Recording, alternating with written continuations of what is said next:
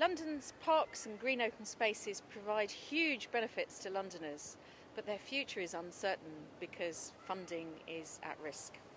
The London Assembly has been talking to trusts, to local authorities, to charities and members of the public.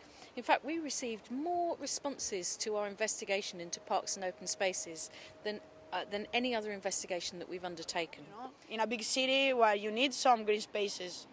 And then I drive my bicycle, so I don't know, I feel good. I think that parks in London are really important. I've got 2 young kids, and unlike in previous years, kids don't tend to get out much, don't play on the streets, so if we can take them to the park and give them free rein in the open spaces, they get fresh air, they get exercise, they meet people they might not otherwise get to meet, and they get to understand the nature of London. It's clear that a real team effort is needed, with the Mayor supporting the public and private sectors to work with Londoners to protect and improve our green spaces. For more information, please read our new report, Park Life.